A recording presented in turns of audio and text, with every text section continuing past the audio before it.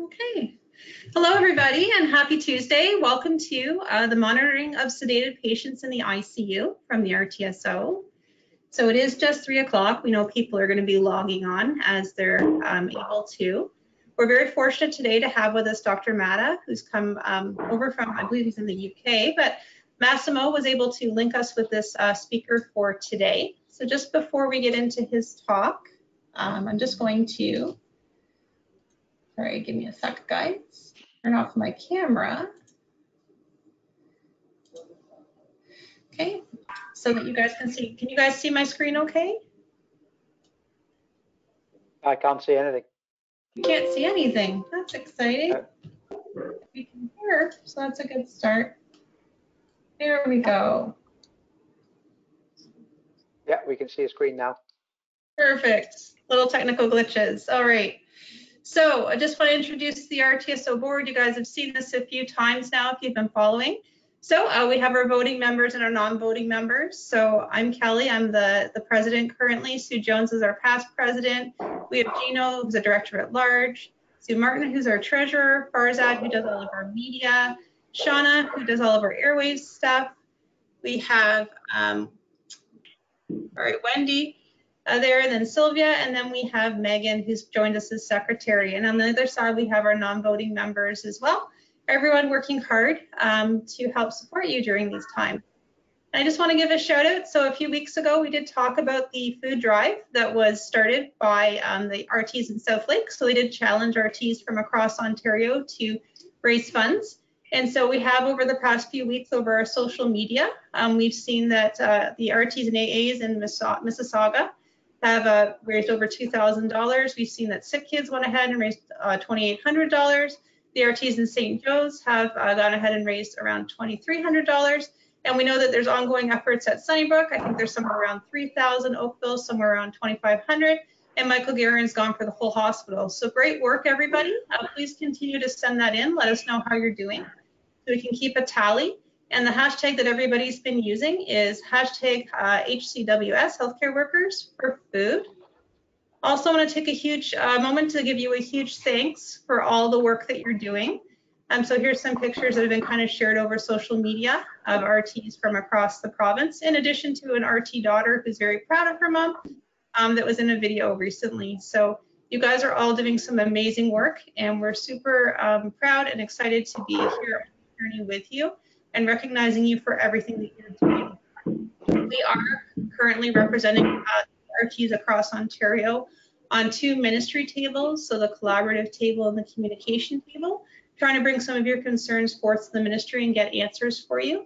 And we do attend a ministry call every morning. We also have Tony, who's working with a group to look at some pulmonary function recommendations, and we're reaching out to other areas as well to try and ensure that we're providing support across the continuum of care.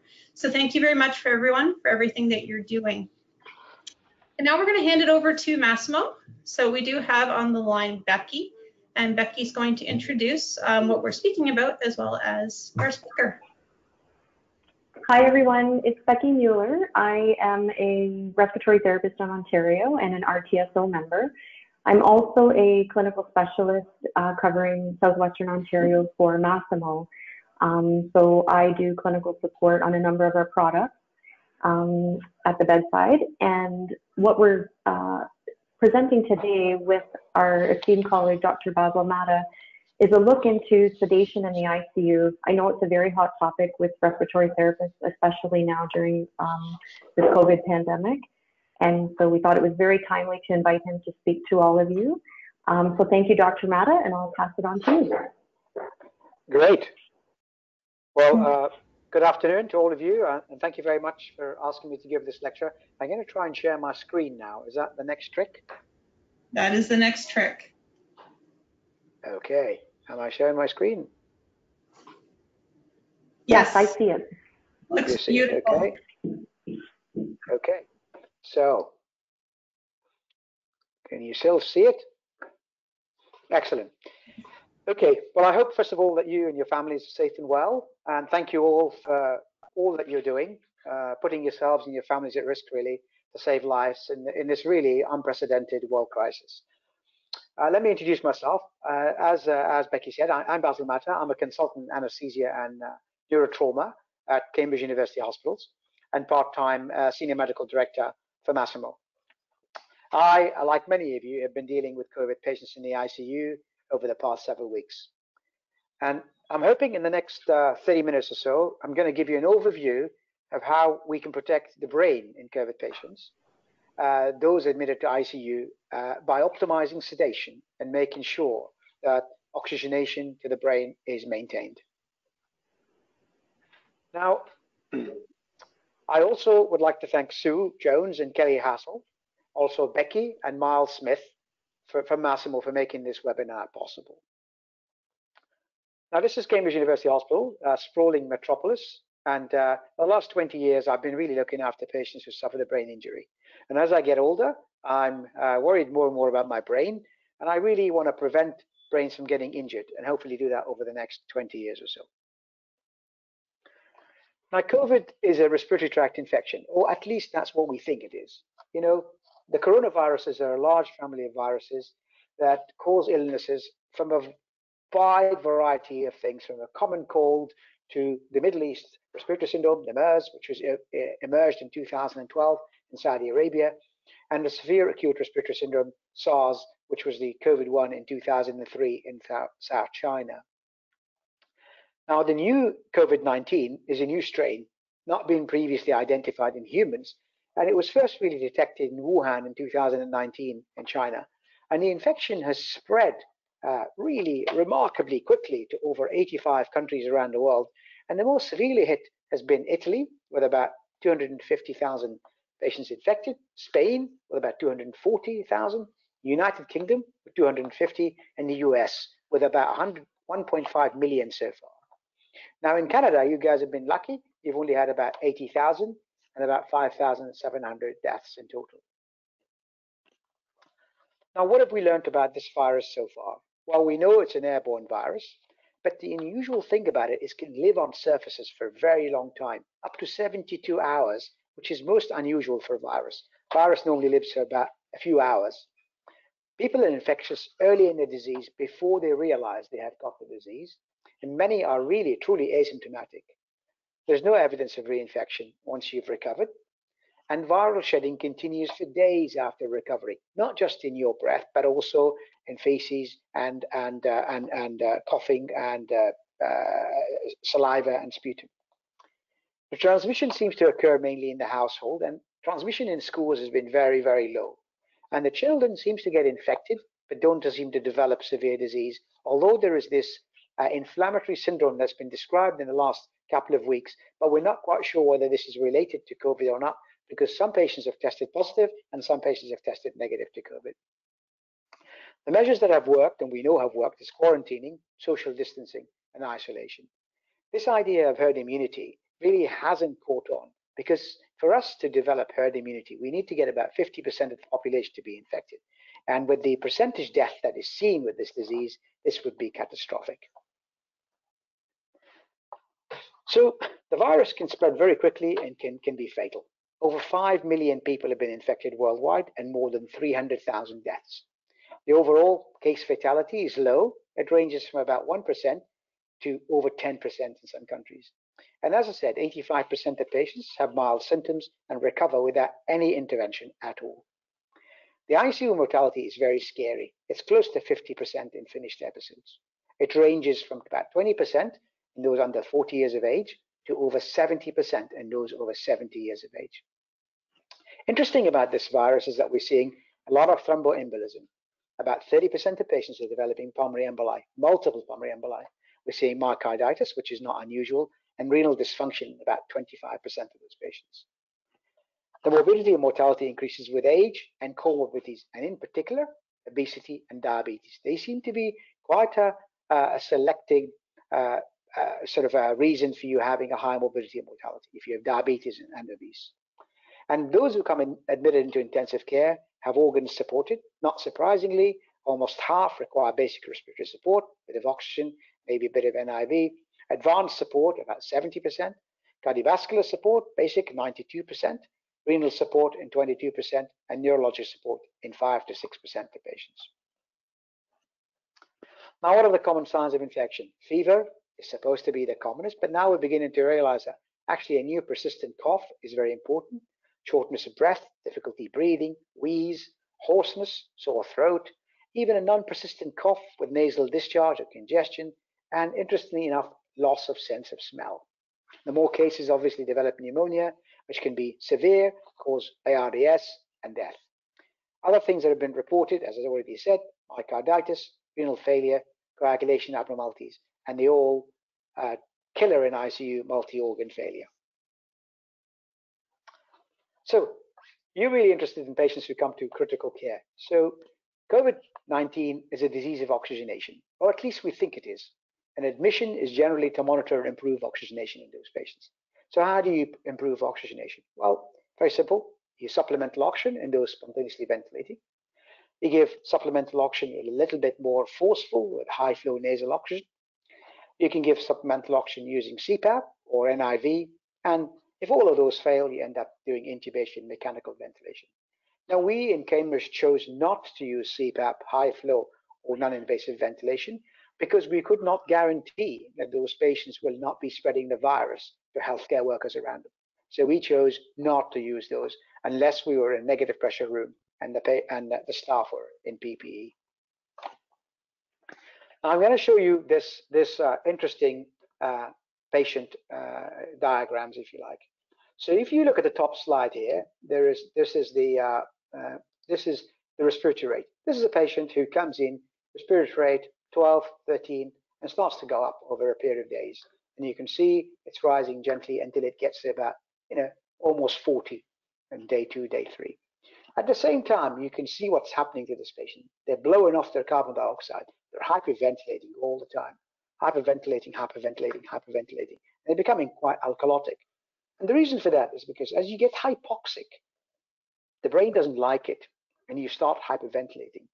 And you don't feel unwell with this. You feel a bit tired, a bit fuzzy, but I'm not too bad. And this is what we call the sort of silent hypoxia thing. Patients don't feel bad until they get to the end where they can no longer breathe any faster and compensate for the hypoxia, and they fall off a cliff.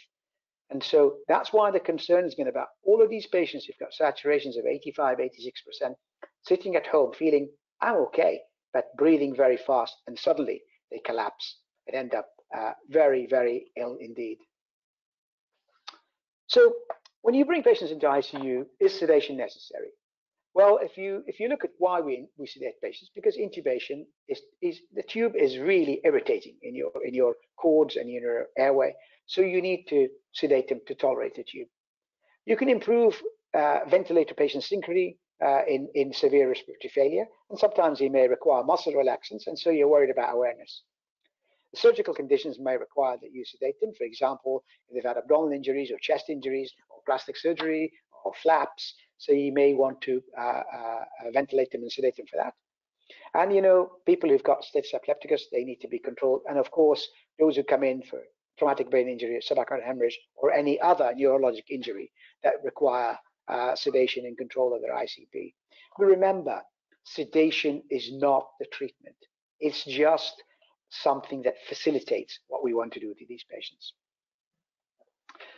So sedation in critically ill, really we are all moving away from the idea that you need high-dose sedatives.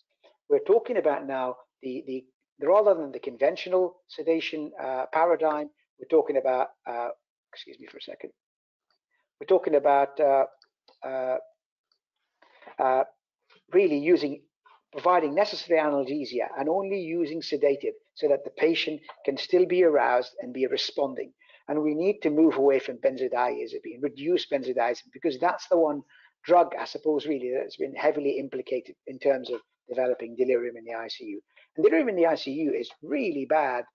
Up to 50–60% of patients develop delirium. It increases length of stay, it increases mortality, it increases dependency on the ventilator, it increases all sorts of things and leaves a horrible feeling for the patient afterwards. So this is a sort of, if you like, a protocol where you aim to make sure they're pain-free with either fentanyl, hydromorphine, or morphine, and you go through and continuously reassess the sedation to make sure they are pain-free, sedated, but able to respond.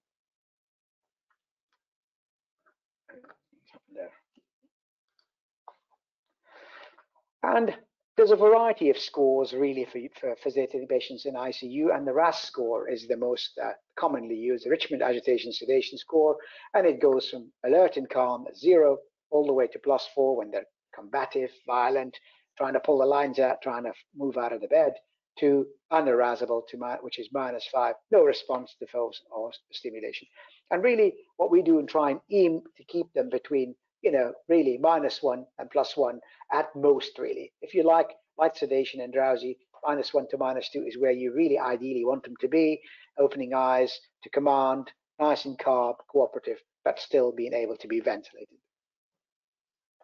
And the RAS score has been adapted, multiple uses. You can use it in pediatric patients for delirium. You can use it as part of the confusion assessment method in the ICU, the CAM ICU.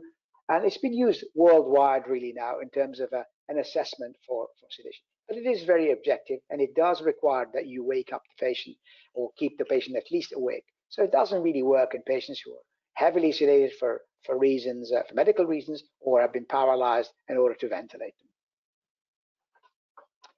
So the Alfred ICU in Melbourne has got a very good protocol, and they go on about 5 stages of sedation in the ICU. They say really, you must have a protocol. You can't just have sedation willy-nilly. Anybody can use anything. You really have to have a sedation analgesia protocol incorporating RAS and the CAM ICU. Use analgesia first, because patients don't all necessarily need sedatives. They need pain relief, okay? Target a desired sedation score and stick to it. Measure it repeatedly. Avoid excessive sedation, because as I said, if you oversedate the patients, you get delayed extubation, increased length of stay, increased mortality. They get a terrible quality of sleep, and they increase the incidence of delirium. And use the right medication for the right patient. Most patients are okay with morphine. TBI, a neurologic injury, you may want to use fentanyl. Those who have been sedated for a short period of time, you may want to use remifentanil. And don't forget the second-line analgesics, like ketamine, dexmedetomidine, paracetamol, clonidine, and non-steroidal anti-inflammatory drugs. And try and avoid or limit the use of benzodiazepine, because they tend to cause the worst delirium in ICU patients. Now let's talk about COVID patients, because it's very topical. The management of COVID patients, and people describe 2 types of patients. I don't think there are 2 types of patients. I think they're the type of patient presenting at different times in their illness. So we talk about type L COVID patient, which is basically the patient who comes in, have a high minute ventilation, low volume, good compliance. So these patients haven't got a problem with ventilation. They can breathe in and out very fast. The lungs are compliant. They can move big tidal volumes. They suck in air at -10, -15, -20 centimeters of water. And the CT shows, infiltrates that look like ground class. And this is the early stage, I think, of ARDS or COVID patients. And then you get type H, which is the more typical of ARDS patients. They've got extensive consolidation on CT. They've got poor compliance. The lungs don't expand very well. Higher lung volume as estimated by CT. And these people tend to respond to PEEP much, much better than the first group, which doesn't really respond to PEEP at all.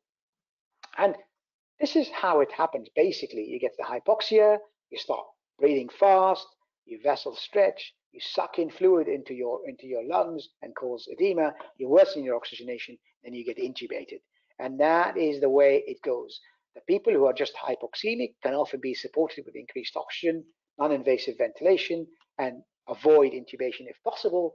Those that have developed the type H already tend to require intubation because those mechanisms don't tend to work in those patients. Now, sedation, and there's phases of illness in the ICU. And if you try to superimpose this here, based on ARDS, onto the COVID patients, you can see that there's the early phase where sedation requires to be quite deep, actually, and because it requires you to really ventilate the patient. So you use neuromuscular blockers, you may turn them prone, compliance is very poor. You have to give them quite a deep sedative in order to maintain all of that. And then as they begin to get better, they need to move into the second phase where you are actually lightening the sedation and beginning to stop the paralysis and maintain them in a lighter plane of sedation to make sure that the patient is comfortable, but they're still able to tolerate the ventilation or ventilatory support. And eventually they may end up requiring a tracheostomy or ventilator synchrony would be fine for them. So how do you measure sedation if you can't wake up the patient? And you know, this has been around for years. You have a raw EEG, it's too complicated, too difficult. How the hell are we going to measure all this stuff? Some clever people, clever scientists, clever electrophysiologists, bring it all into a funnel and come out with these parameters: DSA, PSI, spectral edge frequency, all of those things that measure, and then it gives you a measure of how sedation is progressing. Now we know that if you look at this slide here, there's burst suppression. Now burst suppression means when your brain is active, there's no burst suppression. Your brain is active all the time, and the neurons are communicating with each other all the time. When your sedation becomes too deep, what the neurons do is they fire and then they stop, then they fire and then they stop. And so effectively what happens is that your brain is not communicating with itself all the time. It's just keeping the housekeeping functions. And that is too deep a sedation. You don't need to be in burst suppression. And the Sedline machine can show you the suppression ratio, and we should stay away from them. The PSI is the patient state index, which goes from 0 to 100, and the patient sedated on intensive care, really, most people will try and stay above 30. I would say most patients in intensive care need 40 to 50 to 60. Any lower than that is not necessary unless you want them deeper sedated, maybe around 30. So oversedation, we know in ICU is bad. But do you think the COVID-19 patient is going to get oversedated? Of course they are. Of course they are. Can you imagine how difficult it is to intubate somebody with that virus running around?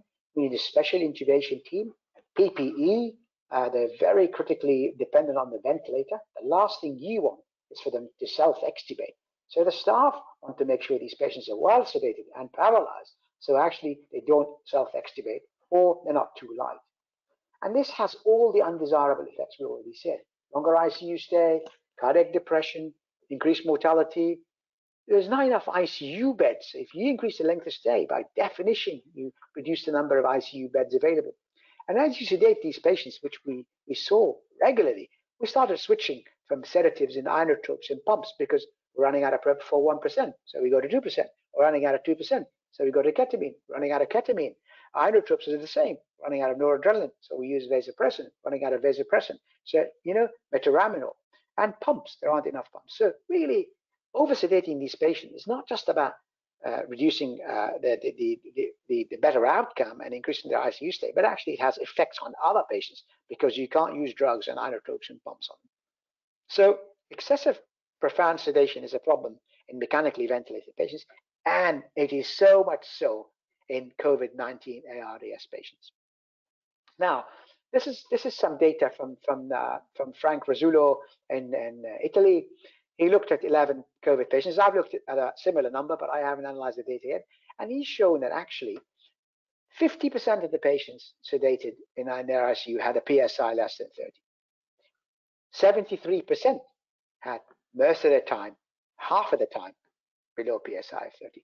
So you can see these patients do not need to be this sedated, but they are. But how would you know if you weren't measuring objectively the depth of sedation?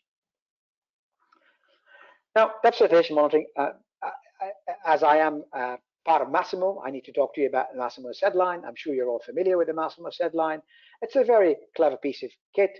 It uses a montage that shoves in the EEG from 4 leads and then analyzes it and comes up with the patient state index. But you can also see the spectral edge.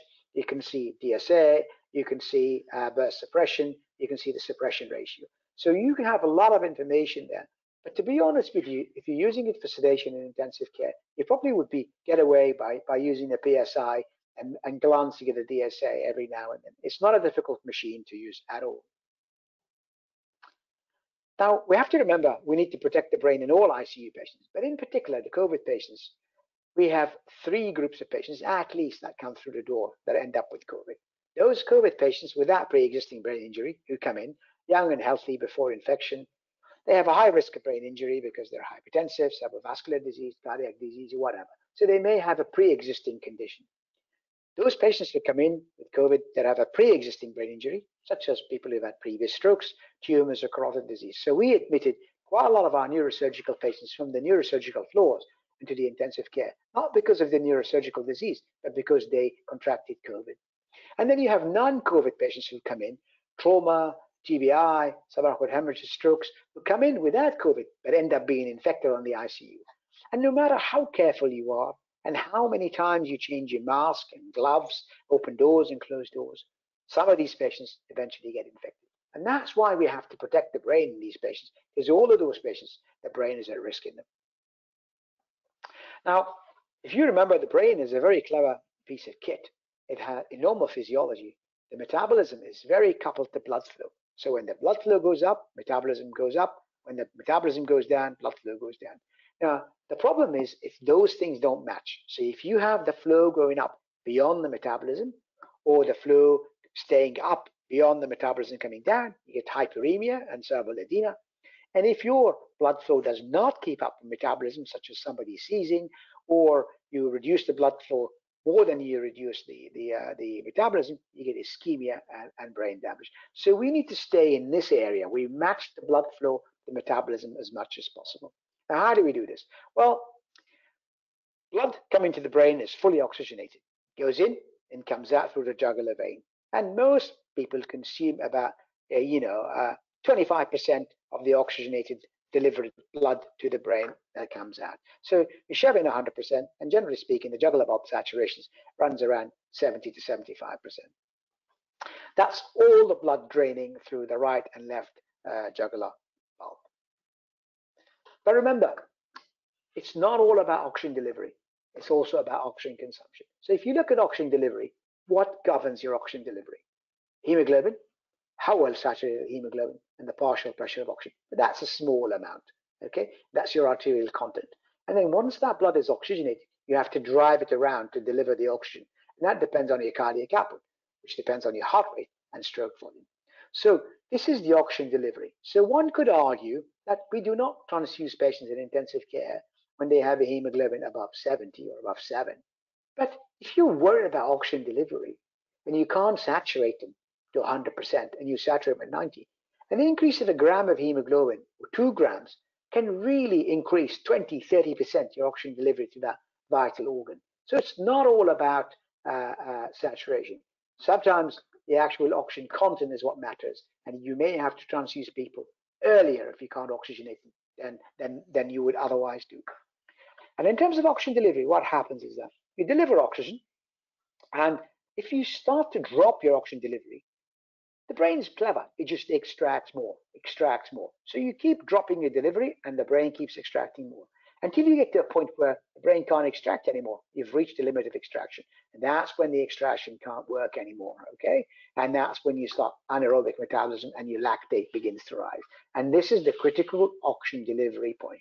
So you need to be able to deliver oxygen to the point where extraction is possible to compensate for reduction in delivery. So if we can't oxygenate the brain better, if we can't deliver more oxygen to the bladder, how can we reduce demand? Well, it's very simple. You sedate them appropriately. You control the temperature, because pyrexia really consumes the brain oxygen and prevents seizures. And we know that SedLine can help you optimize sedation. And we know cerebral oximetry, which I will talk about in a second, can ensure that the end organ is getting enough oxygenation. So you optimize sedation. By optimizing sedation, you match metabolism to flow, so you reduce oxygen consumption. You prevent oversedation, and you can use muscle relaxants if you like. You can serve drugs. You reduce myocardial depression, and as a result, you don't have to use as much inotropes, and you save your pumps. And you can detect and prevent injury. You know, if you're monitoring the EEG, you can detect seizures. If you're using O3, you can detect brain desaturations. And we know there's a lot of evidence now to suggest that if you desaturate on your cerebral oximetry by more than 15% from baseline, you're likely to have a worse outcome in terms of delirium, in terms of POCD, and in terms of length of stay. And beyond COVID, we need to think beyond COVID, the delirium, the post-ICU syndrome, and stroke. All of those things, oversedation, poor oxygenation in the brain, leads to an increase in delirium, post-ICU syndrome, and even stroke. So cerebral oximetry, just to give you a run through that, it's a very clever little device. It's been around for 20 years and more. But this is a really much better, much improved system. So you shine a light source, 4 wavelengths, and there are 2 real arcs, one deep and one shallow. The deep one goes through the brain tissue. The shallow one acts as, if you like, as a citer. It tells you through the superficial tissue. And you subtract the signals from both of those, and you calculate the amount of the amount of oxygen in that piece of tissue underneath you. So what you are assuming is that 75% of that is venous and 25% of that is arterial. So it is calculating, if you like, the balance between the oxygen delivery and oxygen consumption. So if you don't deliver enough oxygen, what will happen is and for the same consumption, the oxygen saturation will drop. And if you deliver too much oxygen, the saturation will go up. And there's a couple of other clever little indices that have been added to the system now that talk about oxygenated, deoxygenated, and total hemoglobin. And if you look at those carefully and look at the changes in those, you can work out why the saturation is changing. Is it changing because blood flow is going up? Is it changing because the consumption is going up? Is it changing because there's venous congestion? And we know venous congestion in ICU causes fuzziness and is responsible for quite a lot of feeling of unwellness afterwards, especially in cardiac and liver transplantation. Now, we always talk about monitoring vital organs in anesthesia and critical care, and these are your vital organs, okay? Heart, lungs, brain, kidneys, liver. You can't live without these, okay? But it's really strange. We monitor every other organ other than one organ that we actually use drugs and techniques to sedate. All our sedatives work on the brain, and yet it's about the only organ we don't really routinely monitor. And it's strange because we continue to focus the least and what is arguably the most important organ where anesthetic drugs work. And once it's injured, you can't really transplant it or heal it. And we really need to be thinking about the brain more and more rather than less and less. So to summarize what I've said, we really must optimize patient care to ensure brain well-being in this crisis. It would be an absolute tragedy if your patients recover from this serious illness of COVID-19 only to find themselves nursing a brain injury, can't remember the name, or have a stroke, or have delirium. Thank you very much for listening.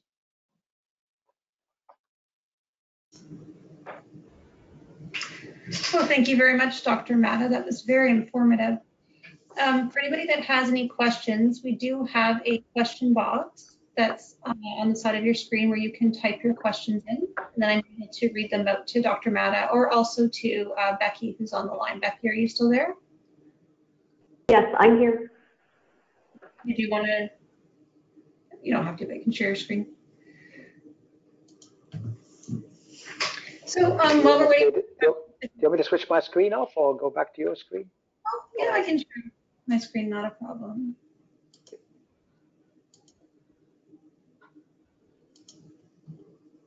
I have a question for Dr. Matta, if that's okay, Kelly. Yeah, go for it.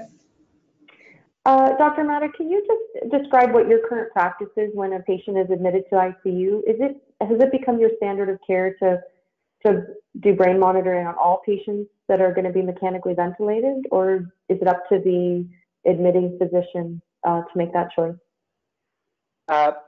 Two things.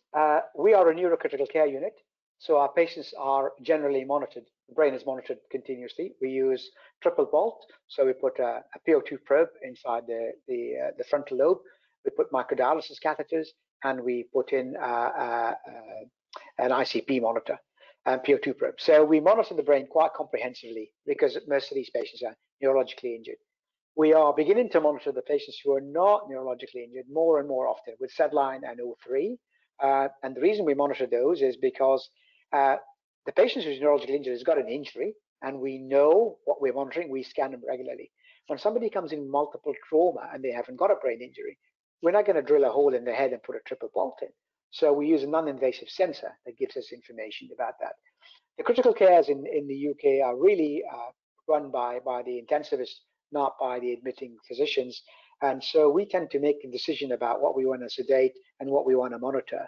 If we require a triple bolt, we ask the surgeons to come and put one in. But actually, we work as a multidisciplinary team. So I hope that answers your question. Yes, thank you. I mean, the question comes up is, you know, it's a sticker. It's on the forehead, okay? Compared to everything else we're doing for them in intensive care, what is the harm in knowing something that you don't know, because otherwise you're flying blind. You've no idea what you're doing, really. Can you describe some challenges that you've had with proning your patients when doing brain monitoring simultaneously? I'm sorry, can you repeat that again? When you're proning a patient in the ICU with the brain monitor stickers on, is there any tips, troubleshooting you've noticed that you can share with us? We have a system called ICM Plus. So we've developed this over the past 20 years. And what the ICM Plus system does, it collects all the information from the brain monitoring and plots it out. And so we dynamically calculate autoregulation. We dynamically calculate the best sedation score. We dynamically calculate the best perfusion pressure for that individual patient. We genuinely give individualized treatment. So our nurses and our team in the ICU know how to alter the blood pressure and sedation based on those algorithms. And we have simplified them, so green, orange, red. When the patient's algorithm is showing green, it means everybody is in the right zone. When it's showing orange, it means something is amiss. And when it's showing red, it means something needs to be intervened. And the clinicians intervene regularly when they see red. Thank you. We do have a couple. To be honest with you, there is no point having a monitor where A, the people looking after the patient 24 hours a day, which are the nurses, don't believe in. And when a monitor changes and the clinicians don't do anything about it, it's a waste of time. So we need to be able to educate the nursing staff as well as the clinicians that it's not okay to see something and do nothing about it. That makes complete sense. There is just a question here, and I did want to just confirm. Anna's just asked if you're okay with us sharing the slides after the webinar. So we did record it, and you are okay with us sharing that with our members? Yes, yes, I am. Wonderful. And then Aaron has asked for your thoughts on remifentanil as an alternative to agents with prolonged context-sensitive half-lives. When remifentanil first came out, I was in Seattle at the time, and Arthur Lamb, who used to be the head of the ICU there, he said, "I hate remifentanil." So why do you hate remifentanil? He says, because the patients wake up with the good resident and the patients wake up with the rubbish resident. I can't tell who's good and who's bad, because you switch it off, they all wake up. And remifentanil has become a mainstay drug for us, because we tend to put people on remifentanil for tube tolerance. If we want to stop their wake them up.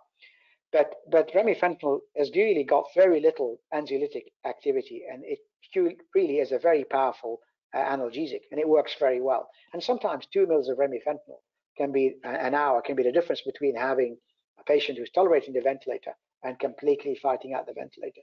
So most of our neurologic patients, most of our patients who we're going to extubate in the next day or two, we use remifentanil for.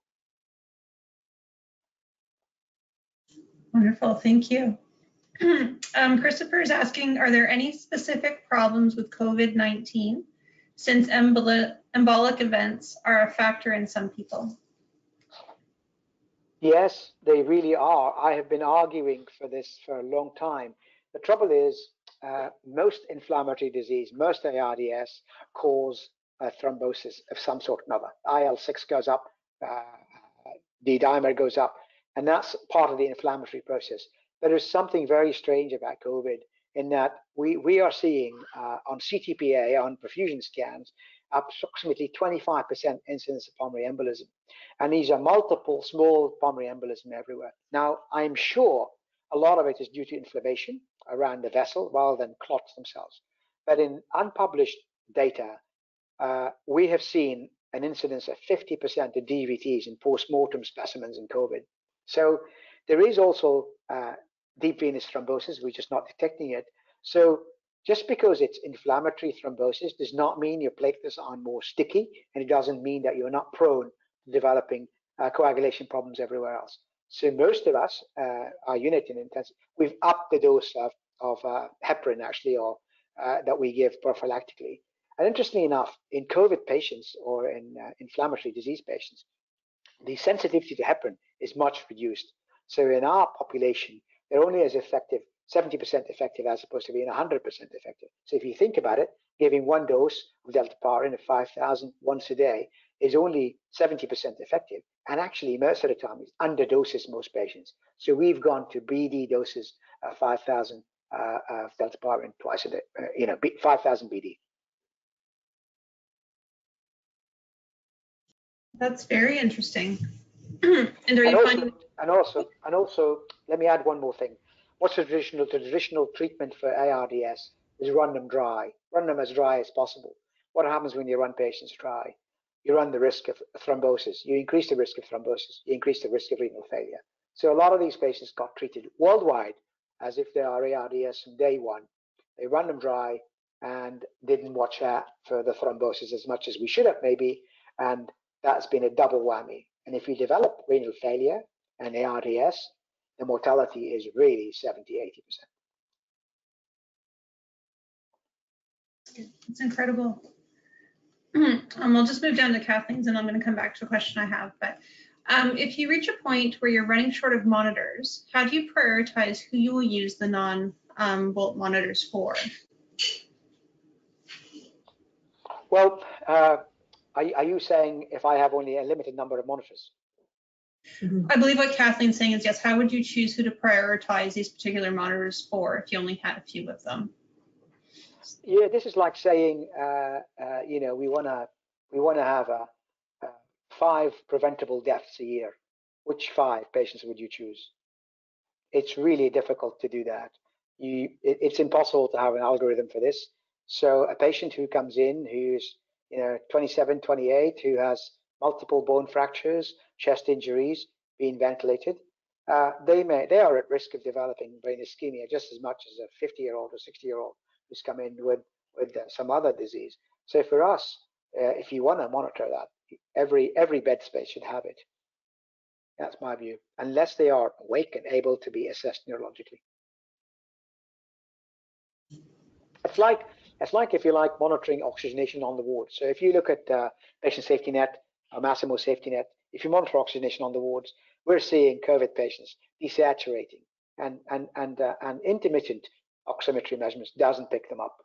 A lot of patients are desaturating to the 70s during the sleep, in the afternoons, and it's not being picked up because they're being measured 4 or 5 times a day as opposed to continuously. So continuous monitoring is where you pick up the real dips in saturation and oxygenation.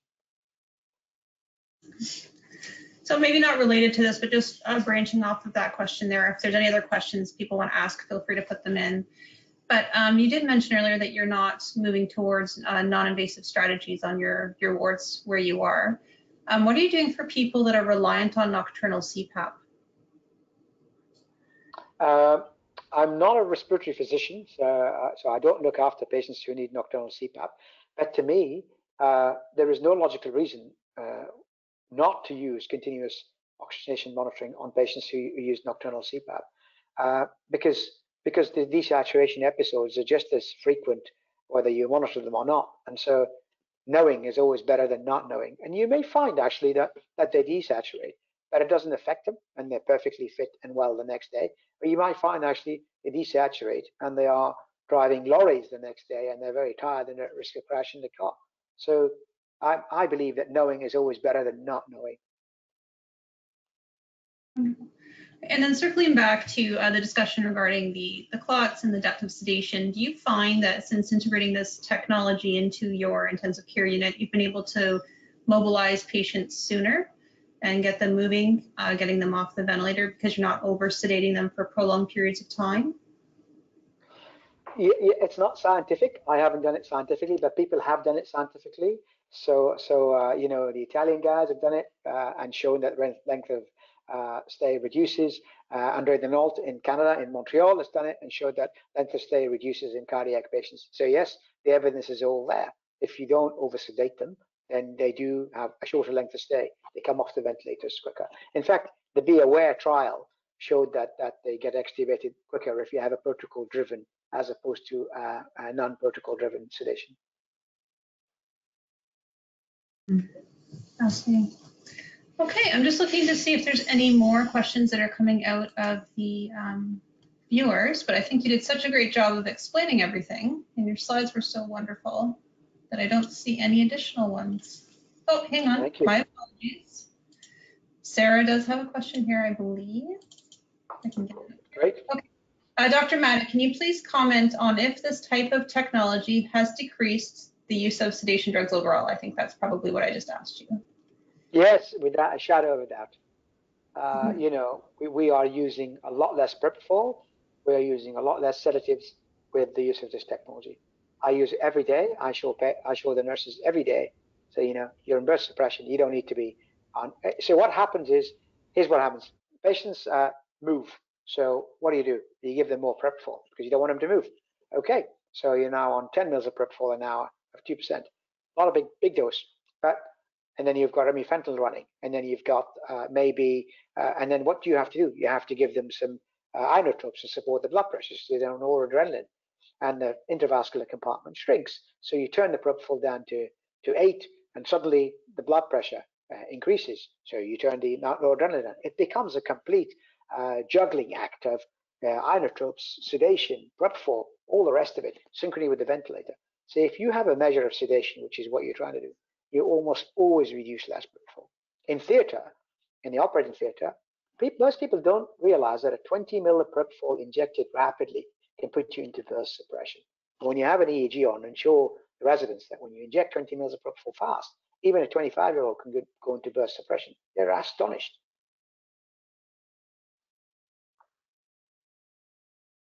Does that answer the question? Absolutely, that's great. So have there been anybody, given the shortage, given the bursts that we've had of COVID patients in certain areas of the world that are using this technology? I'm thinking maybe Italy, for example. Has there been situations where they've put the probe on multiple patients and they've just been moving the monitor around as they've been trying to conserve sedation and they've been trying to use the resources as appropriate? Or do you really need to leave it on one patient continuously in order to get the optimal effect? And I know this is probably going into selling monitors and such, but just out of curiosity, is that an approach that may be feasible if you're really in a crunch trying to weigh everything out? Well, the interesting thing about this is actually, unless I'm mistaken, and Kelly might be able to, Becky, sorry, may be able to correct me on this. Actually, the monitors themselves aren't the cost. If you buy the sensors, you normally can get the monitors. So if you buy enough sensors for 3 beds, you can have 3 monitors. I don't think it's an issue. We haven't moved the monitors around because of need, but because we were studying different patients. Most ICUs tend to equip the ICU, and they say, look, we're going to need 10 monitors, and they tend to get 10 sensors for 10 monitors. So our general intensive care has got 10 monitors, the monitor 10 patients, but they don't move them from one patient to the next, because they, you know, not the expensive bit, but the bit that you have to replace is the sensor. So once you've replaced the sensor, you know, if you use enough sensors, you can have enough machines. Maybe Becky can correct me on this if I'm not correct. Yeah, we certainly have done that. I think it's sometimes just what is negotiated with the facility based on the clinician's desire for how they want to use the devices. We've certainly done that in Ontario with sites that know that they're going to change their practice and do continuous monitoring. I think having exactly what Dr. Matta said about spot check, the continuous trend is always more valuable than just spot check by itself, especially when having continuous EEG monitoring can alert you to sudden changes in your patient that you may otherwise miss simply by doing spot check. It also is incredibly valuable to have the continuous trend for the nurses to titrate their meds. So if they're doing an objective sedation assessment on top of having the continuous EEG, it certainly helps them validate what they're seeing in their patient and also help optimize sedation. So it helps them individualize what they're giving to the patient, and everybody's response is so different. So continuous tends to be the most desirable way to do this. However, you technically could do spot check, but the value would be lost, and the visibility into what's happening with your patient would be lost. But yes, Dr. Matta is correct. We have done that before with sites where they get to sort of present their business case to Masimo for what they want to do. And Masimo is always very helpful in helping them get what they need for their patients. Because there is the consumable piece, the sensor, that is disposable, but then the device itself that would stay at the bedside. So yes, we can do that. Wonderful. Thank you so much. Okay, well, I don't see any more questions coming in at the moment. But I just wanted to thank you guys so much. I'll put my camera on now. Apologize. I'm trying to put 2 monitors here. You can see me. I can't see me, but you can see me. We can see you. We can see you. Can I just say one last thing before I go? It's going to become quite difficult for us as clinicians and the nurses and you guys to stand in front of a patient and family, and when they say to you, and patients are getting more and more informed, what are you doing to monitor my brain? You know, it's going to be difficult to say nothing. You know, coming around sooner or later, we're going to have to justify why we're not using a non-invasive $35 sensor on the forehead when a day in ICU is costing anything between $3,000 and $20,000. You know, the people are going to be asking, why aren't you monitoring my brain? And I do some medical legal work, and I got my first medical legal case last week that talks about developing delirium post-surgery, and the family is doing. And you know, you look through it all and you go, actually, it's pretty standard practice. But people are becoming more and more aware of the fact that actually, if I'm 70 or if I'm 80 and I'm a professor in Cambridge and I do humanities, I don't want to lose my ability to keep doing this when I have my hip replaced. So it's not about surviving your operation is not enough anymore. Surviving your cardiac surgery is not enough. You don't fly an airline because it doesn't crash anymore. There are many other things you look for in an airline. And the same thing for anesthesia, elective surgery, and intensive care now.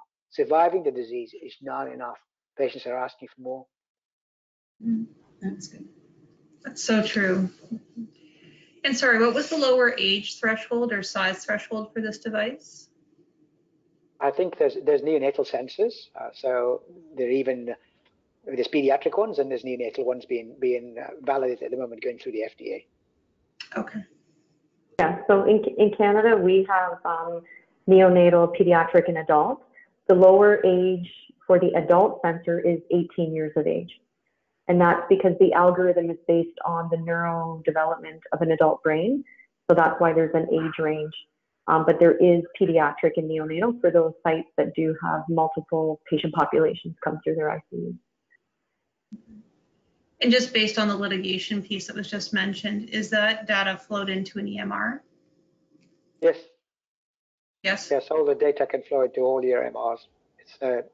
It's integrated in everything. We integrate it into our EMR, so it's no problem. We have Epic, so. Oh, so do we. We shall chat later, Yeah. friend. Okay. Yeah. Yeah. And actually, if you want to go the step further, you would have an Iris platform which allows you to interrogate the data both ways, going into the EMR and coming back. The problem with Epic is if you want to integrate data afterwards, you have to go through the Clarity server and send a request and get the data out, and it's not dynamic. So the beauty of the Iris server is that you don't have to do that. You can just, it's a two-way communication system with the EMR, and you can analyze the data before it goes in or after it's going. Okay, well, thank you so much for your time today and for Pleasure. sharing. Thank you. Thank you, guys. For being able to connect us with the speaker.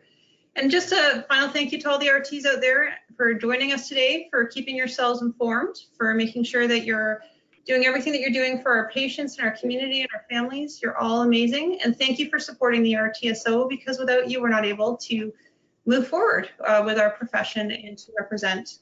So if you're not already an RTSO member, please consider. Thank you to Masimo for becoming a corporate sponsor. And we do have another webinar on Thursday, which is about home care. Have a great day, everybody, and stay safe. Thank you. Bye now. Thank you. Bye. Bye.